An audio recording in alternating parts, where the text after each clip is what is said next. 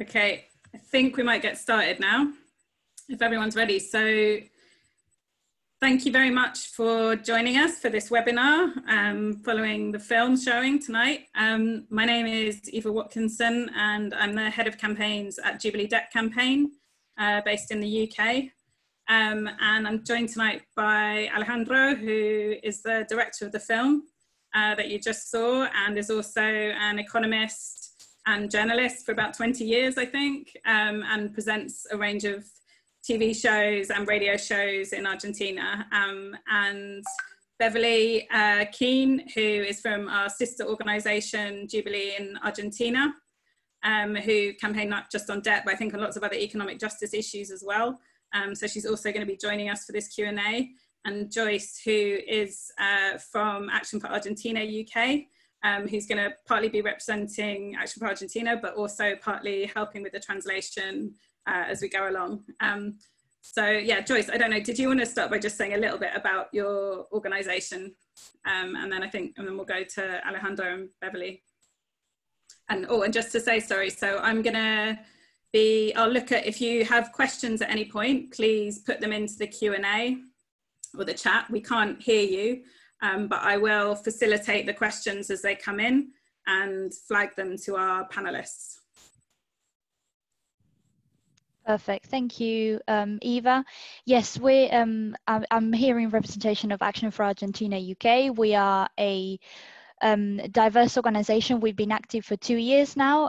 We're a very plural, diverse organization. We have people of all ages taking part in various campaigns. There's academics, trade unionists, workers, activists, artists, scientists. So we are supported by Argentina, by many Argentinian people, by many British people. We have a lot of reach in both countries. We work to strengthen relationships between Britain and Argentina, and we also work very closely and unitedly with the Latin American community here in the UK. Our emblem, our sort of flags are human rights and environmental rights. So that's all the campaigns that we've been involved in really revolve around that.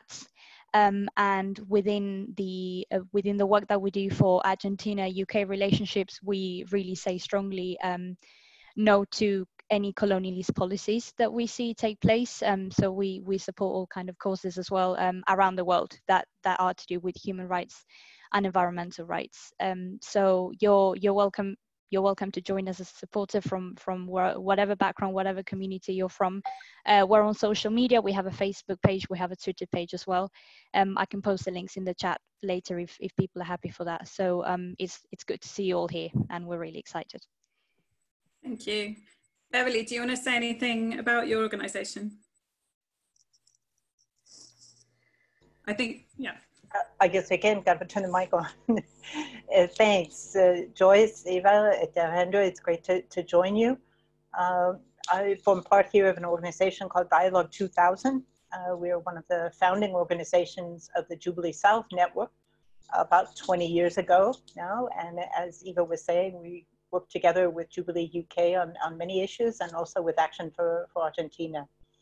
Indeed, at this time, we form part of a broader coalition in Argentina, which is has a name. It's impossible, I think, to translate. Something like, let's try an open call for the suspension of payments and investigation of the debt, something along those lines. Maybe it gives a sense, which 100 or so organizations are participating. Many of them are human rights organizations, trade union groups, a lot of neighborhood organizations, lots of groups that work on environmental rights, because we also feel very strongly, of course, that the debt is an issue of human rights. It's an issue of environmental rights. It's an issue of colonialism. And so our call for suspending all payments is very much linked to our understanding that the debt is fundamentally illegitimate. In many of its parts, it's also illegal. It's a fraudulent debt. It's an odious debt.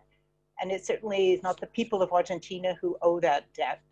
And so that's why we say that there needs to be a stop in payments. We said this before the pandemia broke out, but in these circumstances of tremendous social and sanitary emergency, we think that that call for debt repudiation, indeed, for debt cancellation, for investigation, for stopping payment, is more acute than ever. It is more urgent than ever because we need those resources to support life, to support people's basic needs for food, for healthcare, and we can't afford to have those resources being drained out of the country, and particularly so knowing that that process is a fundamentally illegitimate and unjust process that's been going on for years. And really, this is a time to say, we've got to halt, we've got to do things differently.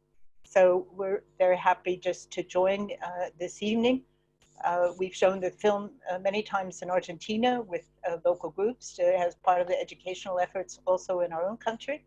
And I just wanted to simply say that we had a meeting this afternoon, just coincidentally, with about 40, 50 organizations and networks throughout Latin America and the Caribbean, and have just taken a decision to join together in some common initiatives over the next few months, and including the call for a week of action here in Latin America and Caribbean on the debt and the international financial institutions before their next annual meetings, which I think will take place in the middle of October. So we're talking about a week of action, maybe from like the 10th to the 17th of October. And I'm sure we would be extremely interested and hopeful that in the UK and in other countries around the world, you might consider joining such an action, because we know we need that strength, all of us together. Thanks. Thank you. Thank you. Yeah, that sounds great. Let's definitely talk about that. Okay, I'm going to hand over to Alejandro now. I think if you wanted to say a few words, and then I'll move us into the questions. Okay, yes, thank you, Eva. Thank you, Joyce. Thank you, Beverly. Also thank Dan Osaro and all the people who's been organizing and putting together this. I felt quite frustrated by the pandemic, because I was about to show the film in Madrid, in Barcelona, in Berlin.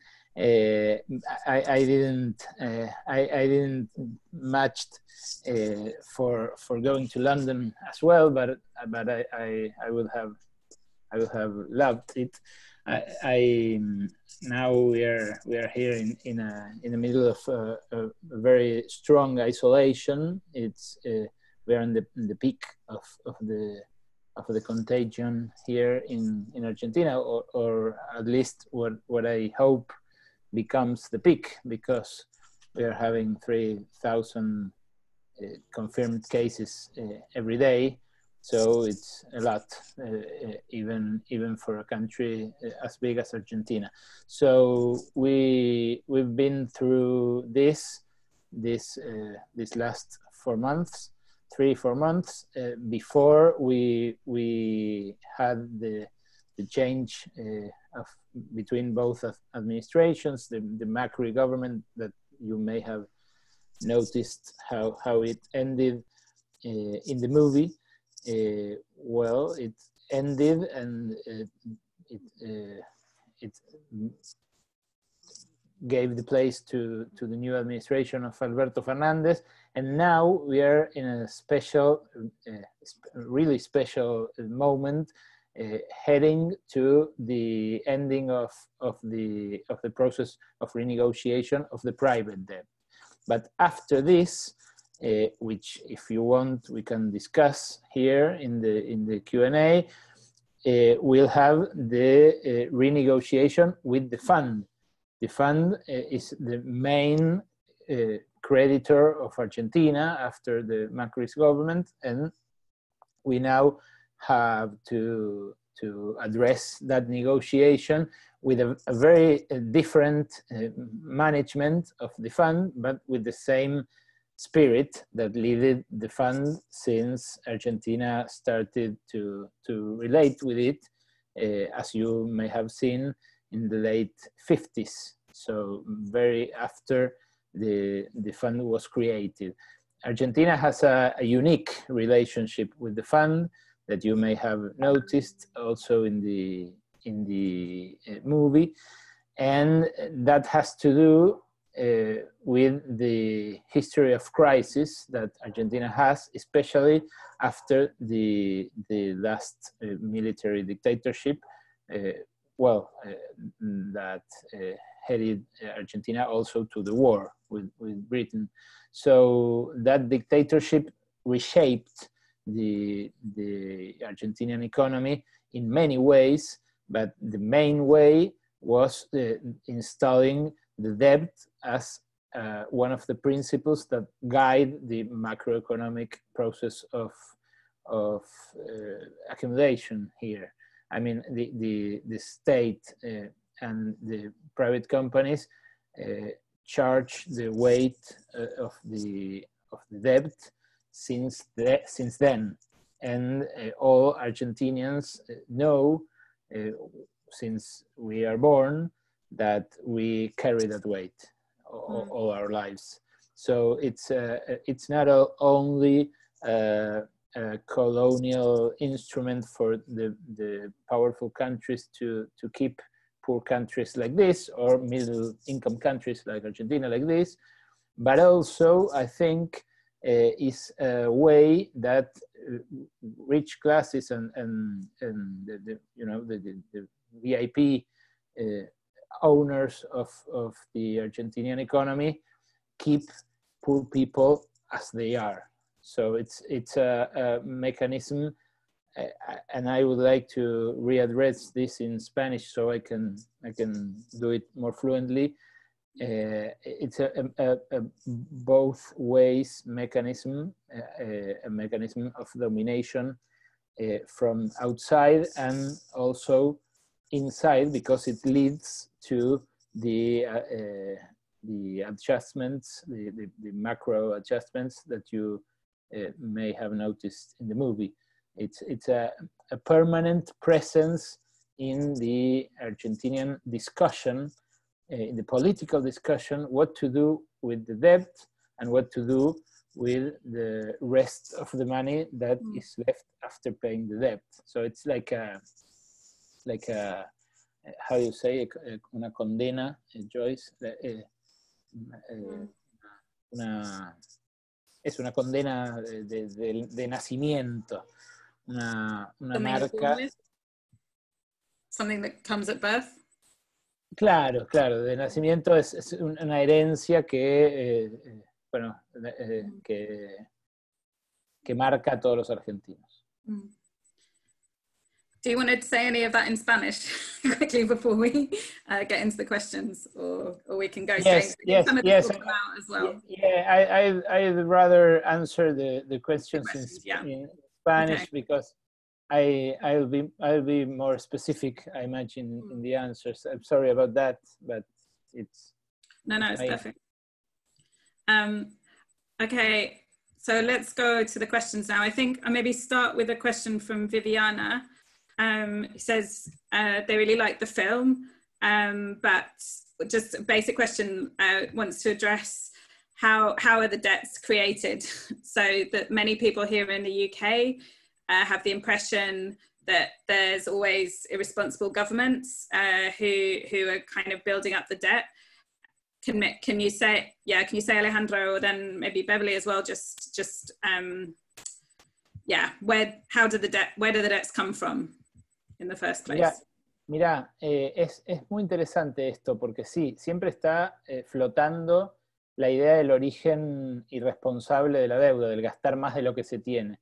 Por eso, como herramienta pedagógica, nosotros apelamos a las estatuas vivientes, para tratar de desarmar ese prejuicio y explicar por qué el Estado es una construcción social que media en un conflicto, que es el conflicto de clases, el conflicto que marca a todas las sociedades, y en ese carácter siempre termina arbitrando en favor de uno o de otro actor social. Y eso, es lo que lo diferencia justamente de una familia. No es que nos endeudamos porque fuimos irresponsables en el manejo de nuestra casa, como le puede pasar a un particular, sino porque se tomaron determinadas decisiones en la Argentina, a partir sobre todo de la instalación del neoliberalismo con la última dictadura, que llevaron a que ese mecanismo de dominación se profundizara.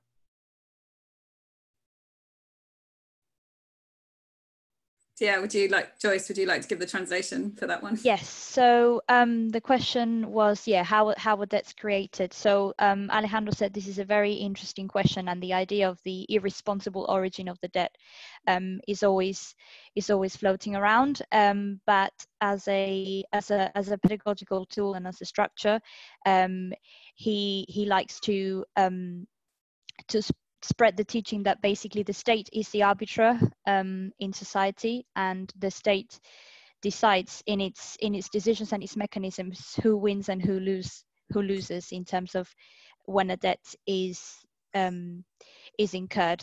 So that's what differences it from the family, which the film also made quite a lot of emphasis on, that it's not the same as a family. Para ponerlo más claramente, y para poner un ejemplo también del último gobierno, la penalización que se estableció sobre Argentina por su historia de mal pagador de deudas hizo que todas estas últimas deudas que se tomaron durante el gobierno de Macri fueran a una tasa de interés del 7%, mientras, por ejemplo, Alemania paga tasas negativas por bonos a 20 años. O sea, lo que los grandes financistas le prestan a tasa cero a Alemania, a Argentina se lo prestan a una tasa del 7% en dólares. El promedio de la tasa mundial fue durante todos estos últimos años 2%. Entonces, los financistas que le cobran 2% al promedio de los países y 0% a los países ricos, a Argentina le piden 7%. Por supuesto que hay gobiernos irresponsables que toman deuda del 7%, pero parte del origen de la deuda acumulada en capital son esos intereses cristalizados en capital a lo largo de los años. Si a vos te cobran 7% por año, lo capitalizás, es un montón de plata, y eso es lo que pasó en estos últimos especialmente. Mm-hmm. Yes, so to add to that explanation, Alejandro said that there's also been a penalization to Argentina by the IMF for being bad at paying back. So the interest imposed on the debt is of 7%. To compare it with what happens in different parts of the world, Germany gets no interest in the debts that it gets as a powerful developed country, and also the global average interest rate is 2%. So we can really see the different treatment Argentina gets in a negative sense, and that's become crystallized throughout history, and it's also part of the origin of debt, as well as irresponsible governments that are willing to accept those terms. Mm-hmm. Thank you. Beverly, I don't know, is there anything else you want to add to that? Maybe just very quickly, I think it's also very important to think that it's not just the responsibility of our states who emit the debt or go into debt, but very much the debt is a product of the need and the push in global capital for higher and higher profits. So even when we speak of the dictatorship and the debt in Argentina, as Alejandro was mentioning, it's very clear, it's very documented that the volume of debt that went to Argentina was a product of the tremendous liquidity that existed internationally. And who's going to invest in 2% interest when you can get 7% interest in Argentina? So that push for capital and the push for indebtedness in Argentina and throughout the South comes much more from the lenders than it does from the needs of the countries and the peoples who become indebted in the process. So it's very important, we always think, to link the levels of debt in countries like Argentina with the levels of profit that are accrued elsewhere in the system, far from the hands of those of us who end up paying those debts. Mm-hmm. Thank you.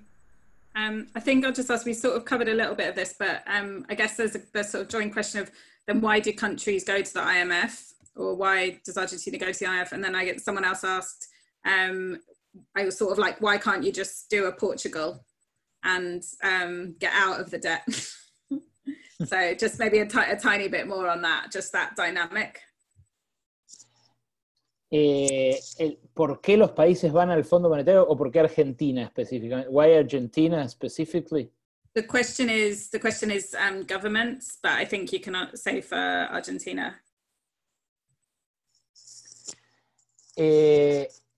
Los gobiernos terminan en el Fondo Monetario después de agotar toda la capacidad de préstamo que tienen los grandes fondos de Wall Street. Terminan en el fondo porque el fondo es el prestamista de última instancia y es el que, en definitiva, garantiza el repago del dinero que los grandes fondos ponen a esta tasa de interés altísima en países como Argentina. Trabajan en conjunto, muy en conjunto. Fue el fondo, como vieron en la película, la caja de resonancia de las potencias del G7 y la que cristalizó el dominio de Estados Unidos sobre la economía mundial en la posguerra, pero también es una correa de transmisión de los grandes bancos de Wall Street. Fíjense, por ejemplo, que el Fondo Monetario en este último lustro volvió a la Argentina, volvió a Ecuador, después volvió a Bolivia, ahora, de la mano del golpe de Estado de Yanin Áñez, e inmediatamente los fondos grandes de inversión acudieron a prestarle muy fuerte a esos países. Ecuador ahora está renegociando su deuda privada, igual que Argentina, que está renegociando su deuda privada, y ambos eran supuestamente buenos alumnos del fondo cuando se suscribieron los acuerdos hace nada más que 2 años y medio, hace muy poquito tiempo. Esta fue una crisis muy acelerada, muy vertiginosa, y por eso el gobierno de Macri también es el primero que entra en default de su propia deuda. En general, los gobiernos argentinos que declararon un default lo hicieron con deudas que habían contraído otros gobiernos anteriores. Esta crisis tiene una velocidad vertiginosa y por eso estalló incluso antes de que terminara el gobierno de Macri. Thank you. Okay, so yeah, Alejandro said that governments go to the IMF as a last resort usually when they've exhausted all the options for the big lenders in Wall Street. So the IMF almost it works in tandem with private sector lenders and almost guarantees that these lenders will get their money back. And it almost acts as he said what he called a transmission chain for big private lenders. And he gave the examples of Bolivia and Ecuador, so they've been examples of good students of the IMF in the way they've supposedly managed their debts. But Argentina is a good example of a very speedy, vertiginous crisis because of the exponential growth of the debt in a very short period of time. Cool, thank you. I think I'm just going to move to another question now. So yeah, kind of looking forward, John's asking, what has the position of Argentina changed since the film, which I think we talked about a little bit at the beginning, but maybe we could say a little bit more about what's happening right now. And I guess with that as well, I'd just be interested to know if the dynamic has changed at all. Now we have Kristalina in at the IMF, like, you know, I'm sure possibly not, but, you know, just there's a new set of characters, I guess, that are, you know, in the current negotiations. So yeah, where are we now and what's changed, what's happened? Y bueno, la relación con el fondo, I will start in English and I try to answer it in English so we avoid the time of the translation. If I need a word, I will ask it for you, Joyce. Thank you. The relationship with the IMF has never been cut. The government has changed. Macri is gone, and now we have a Peronist government, which is a coalition of different parts of Peronism or more left wing related, more right wing related. I mean, there are different parts of the Peronism, which is a very complex nationalist movement of Argentina that I will not explain in this webinar because it will take hours and hours. The thing is that the government has changed and the IMF stays. The IMF has changed its ways and its main characters, but it stays, and it's the main creditor of Argentina after this renegotiation that it's taking part now with the private creditors. The question, the interesting question to make, I think, is if the fund has really changed as the new government is saying to us, because the new government, which started repealing the economic policies of the one that took place before, started by saying that the IMF was co-responsible for this indebtedness of Argentina, this unique process of indebtedness, you say, yeah, endeudamiento. Indebtedness. And the thing is that after that, the fund started aiding Argentina to press the private creditors.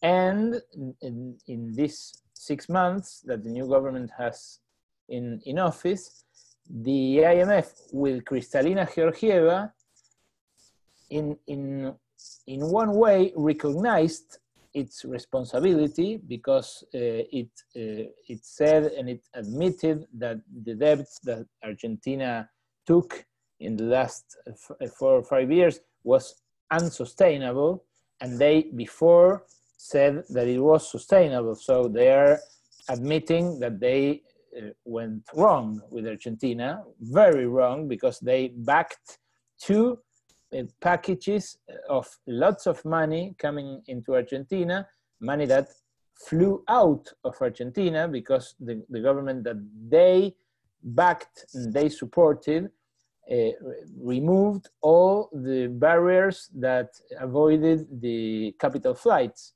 So they said to the Macri's government that they were right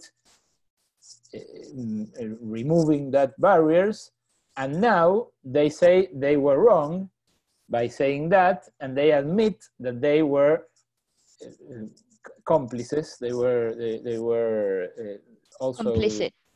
Yeah, also complicit with that situation. But that admission still has no relation with condonation of the debt,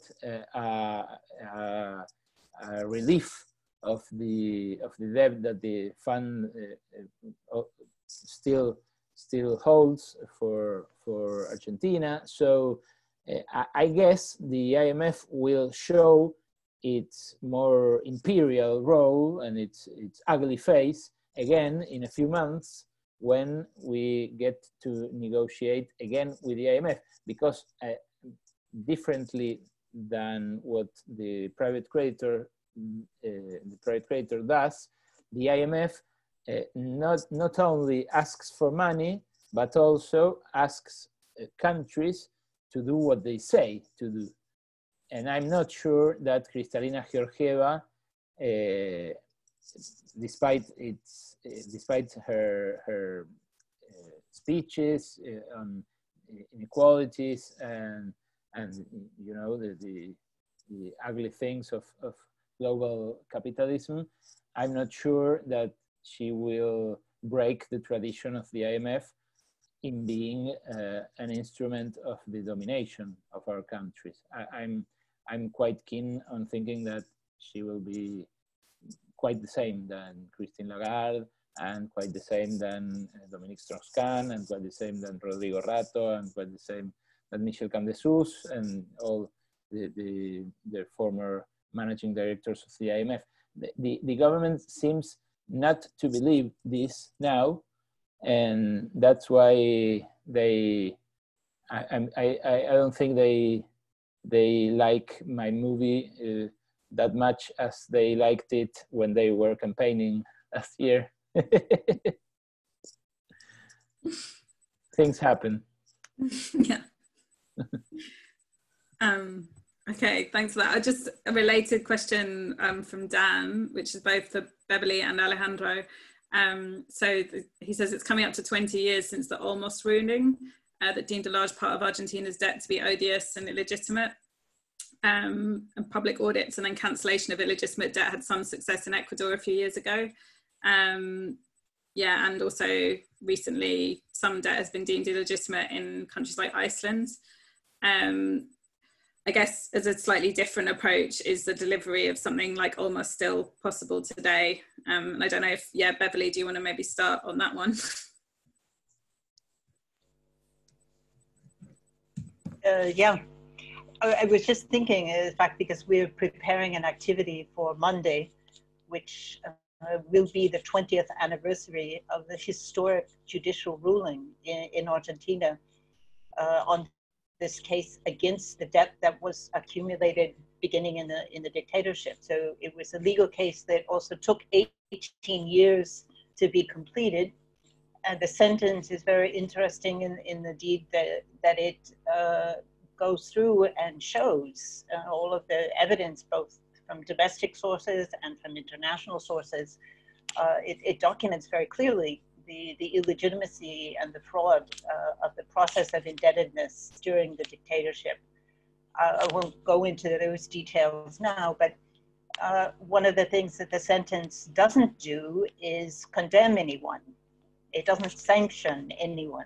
So this is an evidence, it's a very clear case of the continuing impunity which we fight against constantly in Argentina. So we have a clear case of the crimes in a sense being proved. And in this case, the judge said, well, in some cases, they've all prescribed, despite the fact that we continue to pay the consequences of those crimes. Indeed, we say that the crimes continue because the debt that we pay today is a continuity. It's a direct continuum from the debt of the dictatorship, as Alejandro was saying.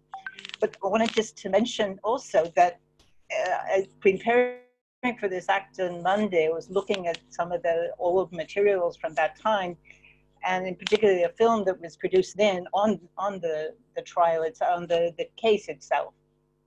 And one of the things it does at one point in the film is produce a lot of the headlines from that time.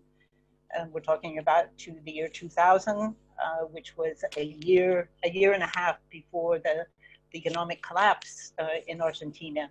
And you look at all the headlines and it said they could have been from yesterday. You know, IMF supports Argentina's bid for a new loan.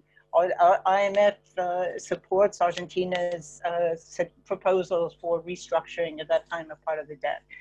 And so what, you know, simply we see, and we could even go back to the dictatorship, the IMF together with US government were the first two to recognize the government produced by the military coup in Argentina in 1976. And the first thing that the IMF did was to make a loan to the government, the government of the military dictatorship. And when it made that loan, just 2 days after the military coup in Argentina, it did recognize that indeed the previous government, the elected government, had been negotiating a potential loan with the IMF for some months. But it was only after the military coup that the IMF agreed to make the loan, saying that now there is political stability in Argentina. So there's a long history, and the people changed, as Alejandro was saying, the circumstances changed, but the institution and its role in continuing this reality of debt domination continues today. So that's why we also think it's time for the IMF to go. It's time for a global economy to really recognize that what was set up by the US at the end of World War II is not something that functions on behalf of the needs of people, on behalf of our human rights and on behalf of environmental rights, it needs to go. And we as people and as popular organizations, as countries around the world, need to be seriously addressing the question of what kind of institutions, what kinds of new mechanisms can really help to protect our rights and not just to funnel resources into the hands of the few. The 1% have more than enough. They don't know what to spend the money on. And it's the 99% that really need to be protected in an international system. And the system today doesn't function that way. Mm-hmm. Thank you. Alejandro, anything to add? No, yeah. it's all was said by Beverly. I fully agree.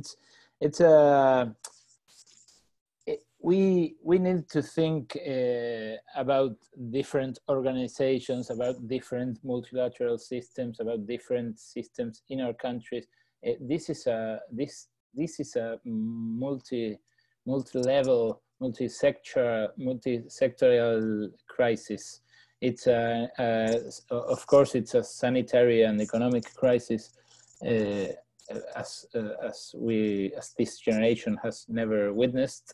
But it's also a social crisis. We've seen that in the riots in the US against racism, and we've seen it in Europe. All big protests taking place. We see it in Hong Kong. We see it in many places that are protesting against this disorder, because the pandemic only showed what we already had. It's not something new, and the IMF is part of that. What I may add is that we never expected here, at least here in Argentina, we never expected the IMF to behave as it was an institution protecting people's interests. We always have seen the IMF as an instrument of domination, and it's that, and it's always been that. Now we can ask for that, or we can show that it's not a multilateral institution for the good of all. But we can never forget that it was born to do that. It was born to do what it's meant to do and what it does. It does all the time. Mm-hmm. Cool, thank you. I mean, there's an anecdote that may show this to you. One of the people that I interviewed in Washington, and it didn't went in the movie, was one of the latest directors, board directors, not managing directors, but member of the board for the US. And he said, well, if you negotiate with the IMF, you are on our team. It's like a club. It's like you belong to the Western hemisphere, or to Western capitalist economies if you are in the IMF. And the alternative before the fall of the wall of Berlin was to rely on the communist countries, and after the fall of the wall, now it's to rely on bilateral loans by China or Russia, and the US thinks the IMF as a weapon against that kind of diplomacy, against that kind of relationship between countries. And they say it's better to owe the IMF and not to owe China, because China will ask you for more in exchange of that money. But the thing is that, as all empires, they want a share of your excedente, of your production, your profit, your economy, and they get to take it by different means. If you have the IMF in the middle, it takes the shape of an agreement and policies that they recommend to you. If the relationship is more bilateral, it may take the shape of an investment or a project specific by that country, funded by that country, and also charged after by that country. But it will always end the same. It will always end in a drain of resources from the debtor to the creditor. It's that, the phenomenon is that. Okay, thank you. I'm just going to do a couple more questions, and I think we're going to have to kind of wrap up a little bit, I'm afraid. So I guess, and some of the questions we were having were, should we get rid of the IMF? So I think you guys have answered that. I guess, yeah, another thing that people were bringing up was just, how has the film gone down? How has it been received in Argentina? Which you touched on a little bit at the beginning, but what impact has it had, and how has it been received? And also, I think just in the kind of theme of kind of discourse that's happening at the moment, we've had a question about what alternatives are and kind of different things that are happening. A question from Sebastian, that's, what's your opinion on the speeches of ultra-liberal economists like Adorni, Espert, Giacomini, etc. He can see lots of his friends sharing stuff. So yeah, I guess how do they get there? Ask Sebastian. I don't know. Magic of social media. Well, they're everywhere. Yeah, they're everywhere. The movie was very, very well received. I'm very happy because I was traveling all around Argentina last year. I went to many cities here, and it was shown on plenty of cinema centers. It had a last chance in television because the news channel in which I work also screened it, and there we had I don't know, but a couple of 100,000 people watching it. So it was more in that day of TV. You know, it's very hard to bring people to cinemas and stuff. Now we miss them, but when we had them, we didn't use them a lot. So it was quite a phenomena here. We are very happy about the repercussion, and the discussion with this kind of what Marx would call pseudo economists or vulgar economists. I don't know if you say vulgar. Yeah, vulgar. Yeah. Is something that really worries me, because as in Britain you have I don't know if I have his book around here in my library. No, I have a book of one British activist who's called Owen Jones. I'm sure you know him. Yeah. Well, he's very accurate in discussing with the new technologies and new languages, audiovisual languages, with this angry right, the angry, what I call the yellowing right wing, the more brutal which success is mainly the simple arguments that are presented to teenagers, mostly teenagers who haven't paid a rent or a tax in their lives because they still live with their parents, but they need that kind of simple argument, which are really easy to understand, to form their opinions on very complex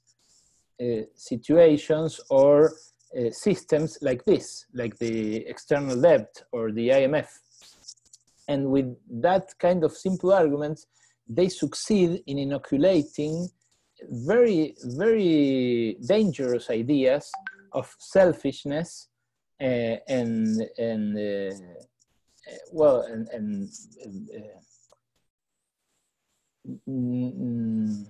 solidary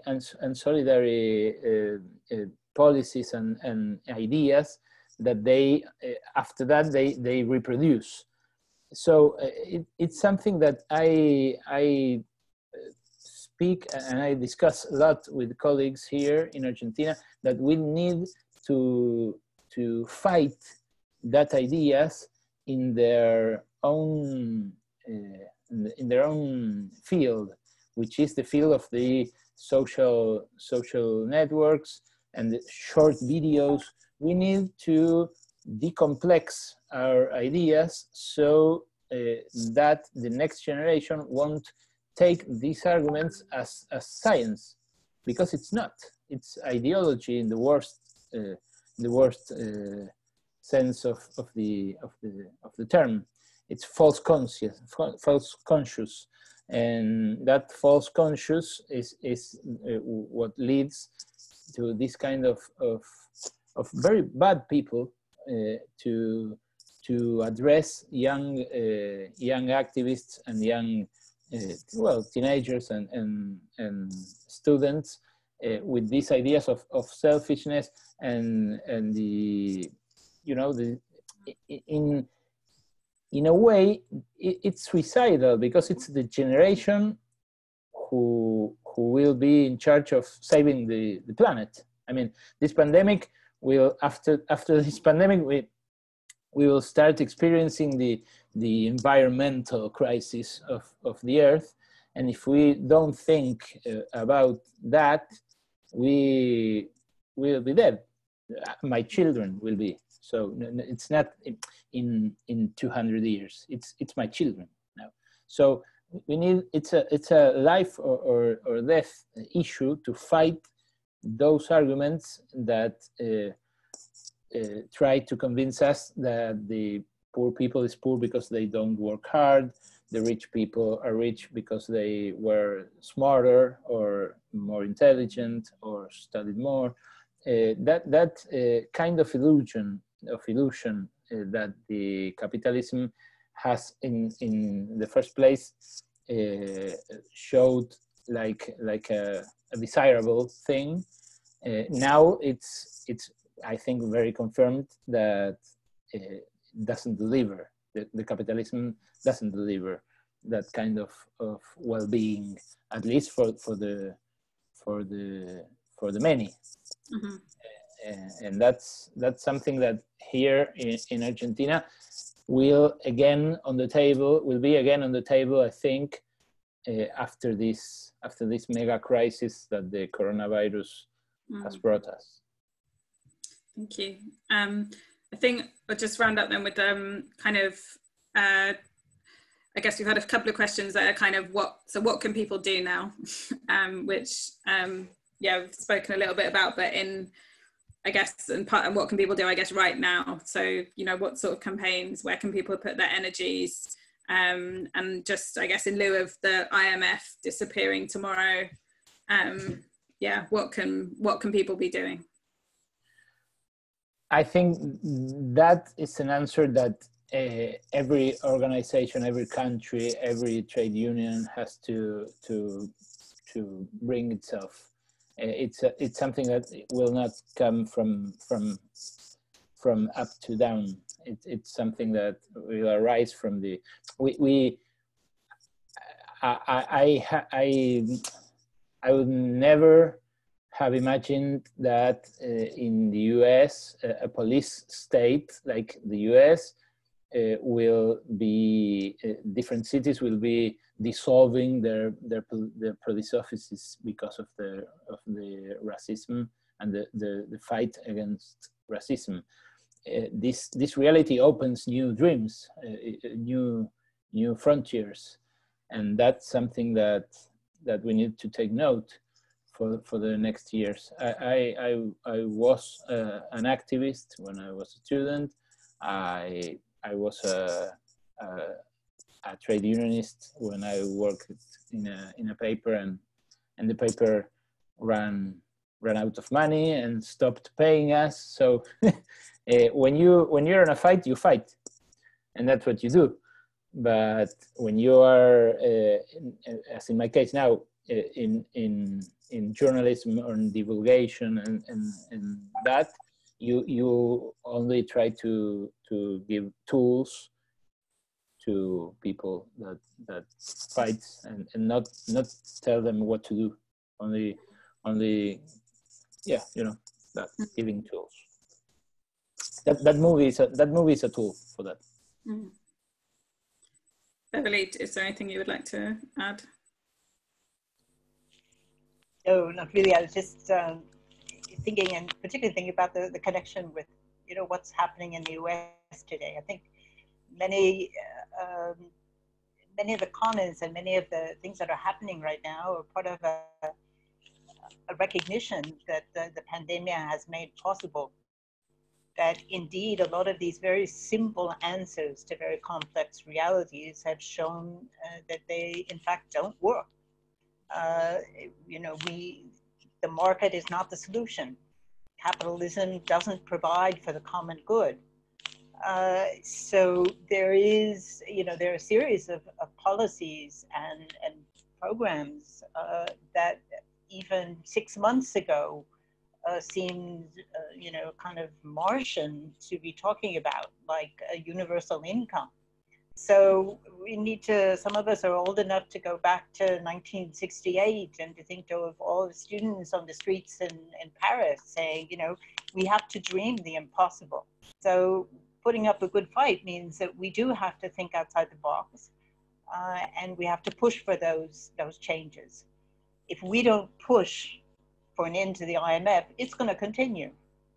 But people in the UK, as well as people in Argentina and throughout Latin America, can come to the conclusion, I think fairly easily, what does the IMF do for your good?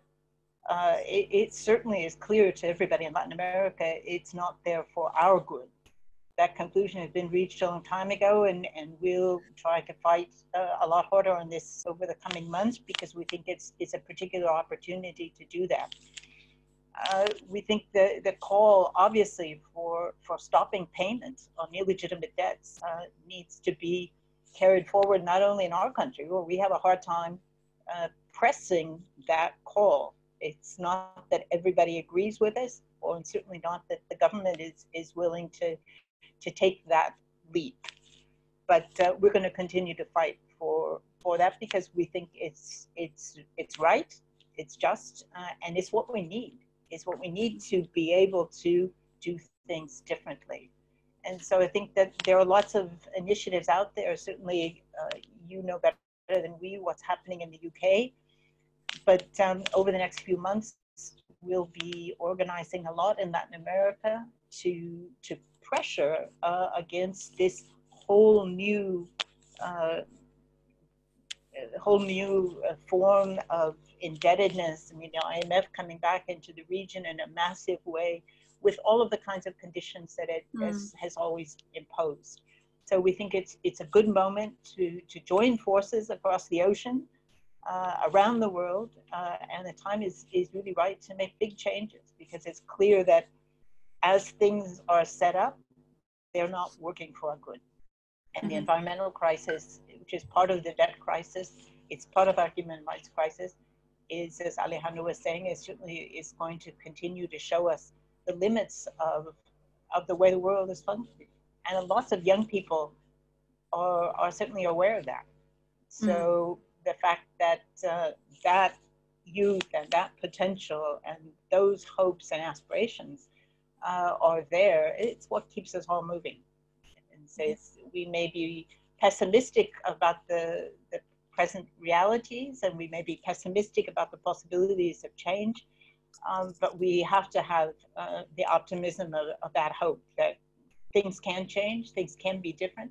They have to be different if we're all going to survive as humanity, as a humankind, and for there to be relations among peoples that are of solidarity and mutual support, and not of rape and pillaging.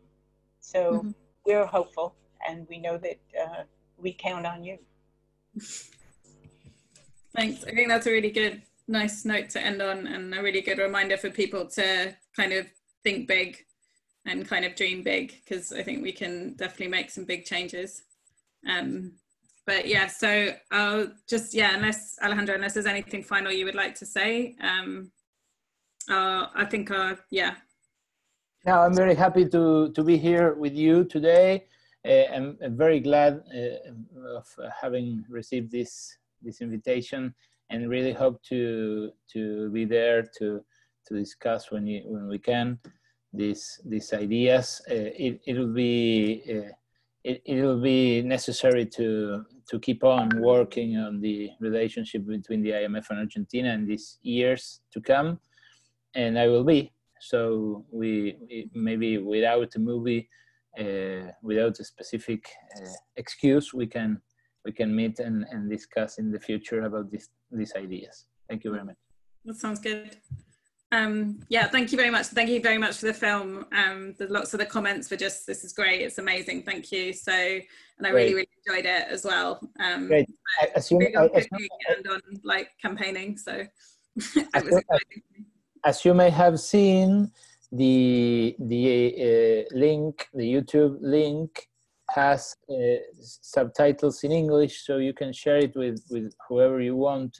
We wasn't supposed to do this before the pandemic, because I was touring around universities and cities, but we decided to open it for everyone in order to not to lose its power because of these months. So you can share it with whoever you want. It will be soon with Portuguese subtitles as well, because I want to show it to my Portuguese friends there. And yeah, you can use it. You can cut parts. You can post it in media. You can use it as well. It's everyone's now. Brilliant. Thank you. Yeah, we'll make sure that's available. And thanks everyone for your questions. And sorry if we didn't get to some of them. We'll try and maybe go through and see if we can answer some by email or something as well. So, but yeah, thank you everyone. That was great. Thanks Joyce and Beverly and Alejandro. And yeah, we'll see you all next time. Thank you. Thank you everybody. Thank you from Action for Argentina.